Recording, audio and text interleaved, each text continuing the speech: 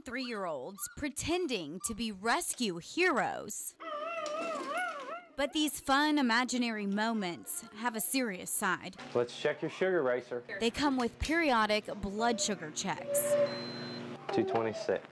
An alarming number, way too high for Racer McLeod. This is his life, you know, from here on out. And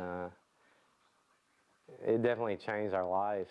Racer was born with type 1 diabetes. His body doesn't produce insulin. I mean, there's kids that, you know, don't wake up every month, you know, so it's constantly on our mind. We're going to do this side. Brian and Tara McLeod check Racer's blood sugar at least 10 times a day. So 1, 2.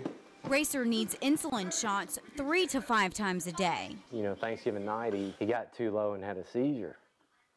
And so then you realize that that was when I realized how actually need help. Help that's coming soon in the form of a specially trained dog. Maybe a firefighter dog and check Racer's sugar. A dog that will sense if Racer's blood sugar is too high or too low. It will bark or find other ways to alert Racer's parents. it can give him more life for one, and I think that in the long run it'll help him be healthier.